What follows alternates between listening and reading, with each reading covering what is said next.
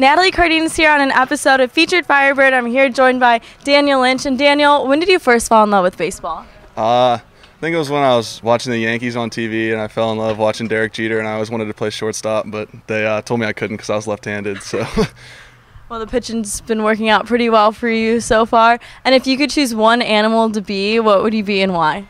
I'd be a monkey because I have really big ears, and I used to get made fun of for having big ears and said that I look like a monkey. So I just think I should embrace it and become one. And if you would be stranded on an island with two Firebirds, who would you be? Who would you choose to be with, and why?